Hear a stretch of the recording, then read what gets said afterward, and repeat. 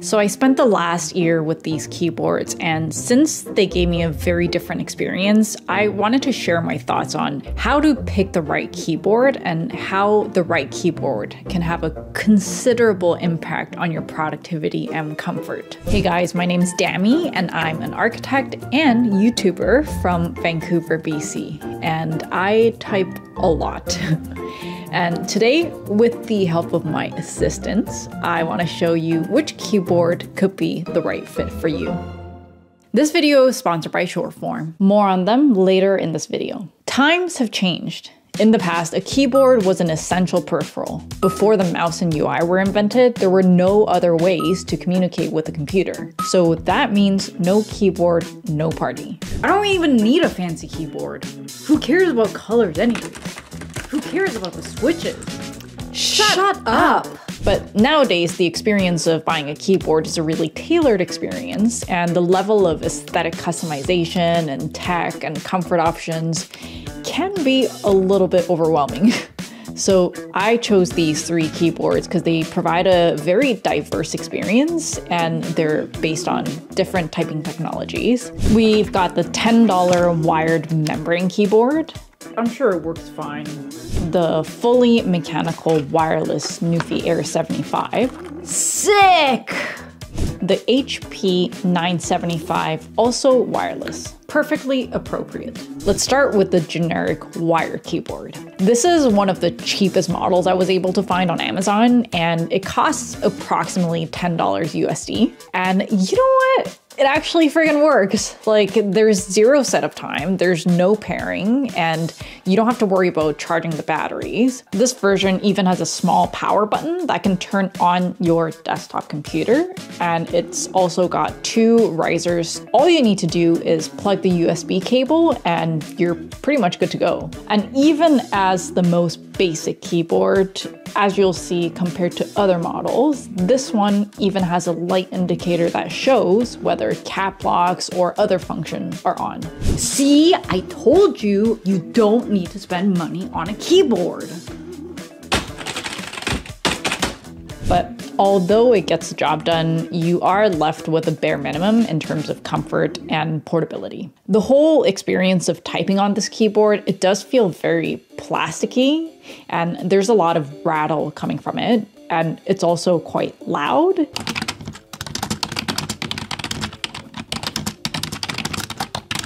If you need to connect this to a laptop device, you will need to sacrifice a USB port and possibly use a Type-C adapter. And of course, you can't connect it via Bluetooth to portable devices. Why isn't it working anymore? Ugh, stupid keyboard. Sorry, I think I got distracted. Idiots. And I know that the sound might not seem like a big deal, but when you're in a working situation and you're working around other people and you're working long hours, especially in stressful situations, that sound, it can get kind of irritating, especially if it's coming from someone who's sitting right next to you. And this might seem kind of like a minute detail, but the way that the space that you're working in is configured, like maybe the size of the room, that can all have an impact on the reverberation of the keyboard sound. Okay, let's talk about these two now. This lo-fi playlist is amazing! I'm ready. These two keyboards have one thing in common. They're both wireless and they both offer a lot of different functionalities and connectivity options. You can connect via Bluetooth, 2.4G wireless, and even a standard USB. The Nuphy Air 75 allows up to 4 wireless connections at the same time, which means you can switch between different devices pretty seamlessly by using a keyboard shortcut. The HP 975 offers 3 wireless connections, 2 with Bluetooth and 1 with a wireless dongle. There's dedicated buttons with light indicators that show you which connection is currently active. And both of these keyboards also offer a USB Type-C port. This is really great in situations where you don't want to risk having any delay or connectivity issues. For example, if you're working with a client or if you're doing a presentation, the wired option gives you the peace of mind, so you don't really have to worry about battery or responsiveness. Does it mean better response time for gaming? Oh my god, grow up. Yes, of course. Okay, cut. Let's have a break. As an architect and now a YouTuber, I'm always trying to absorb new information. I don't always have enough time to sit down and read a full-length book.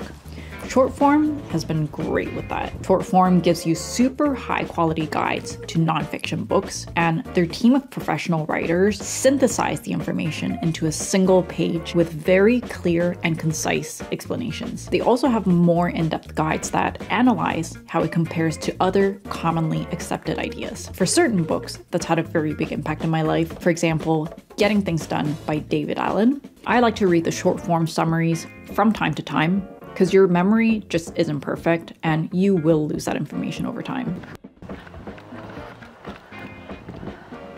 Now, obviously, short form is not a substitute for reading a full book, but you'd be surprised how many times I've been tricked into reading a full book that really could have been a one-pager.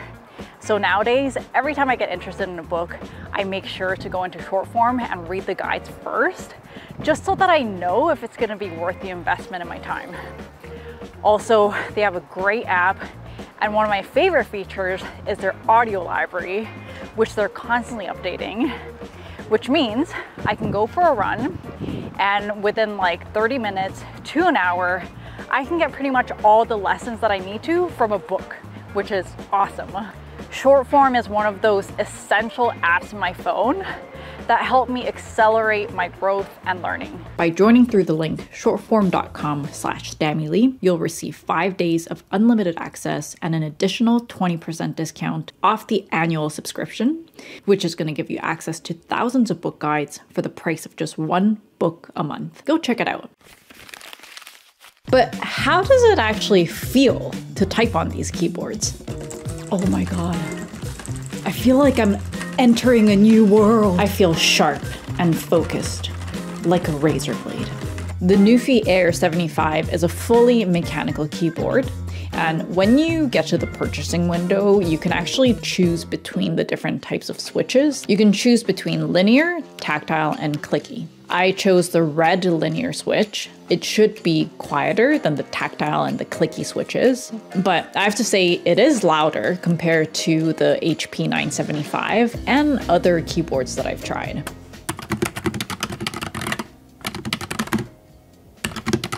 When I type with a mechanical keyboard, I feel a kind of a deeper connection to what I'm doing. Let me explain. It almost seems like hearing some of that sound is, first of all, really satisfying, but when I press the keys, it makes me want to write more. When I'm writing, it's really hard for me to get into the zone, and this haptic experience of the keyboard, it makes this a little bit more pleasant. And I can kind of only compare this to maybe the experience of writing with a fountain pen, where you can really feel the drag and the sound of the pen scratching the paper. And it's just a totally different experience from writing with a ball pen. For me, these haptic experiences stimulate a part of the brain that help with the thinking process. In some ways, it feels almost like a tangible extraction of my thoughts. And so when you start using this mechanical keyboard, I'm pretty sure you're gonna be hooked. Not just for doing creative work, but for doing research or filling out forms, or even leaving bad comments on YouTube videos. Typing on the Nuphy is an extremely haptic experience.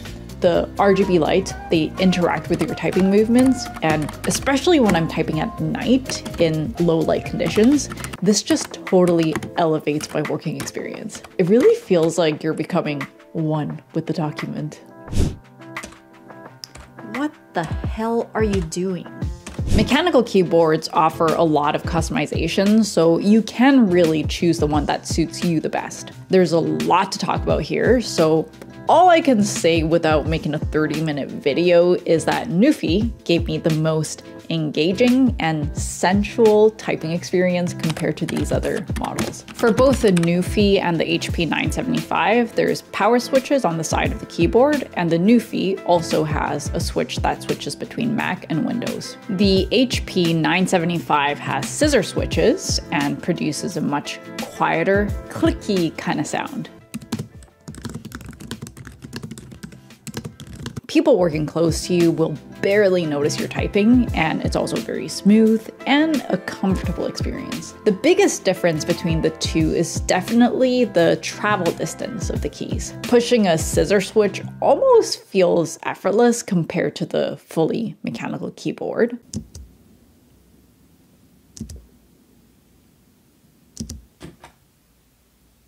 But for me, pushing a mechanical keyboard is still a little bit more rewarding. So I've been using these two keyboards for almost a year now, and they're both really great at different tasks and situations, and also on your typing skills. The HP 975 is sleek and silent, and if you are someone who needs to look at the keys to type, it's really great for working in low light conditions. The keycaps are optimized for being backlit, so you can actually see the lettering in the dark. Another cool thing, it's got a proximity sensor that turns on the backlight when your hands are approaching the keys. On the other hand, the RGB lights on the Nuphy are mostly decorative. They don't really improve the readability in low light conditions as long as you're using non-transparent keycaps.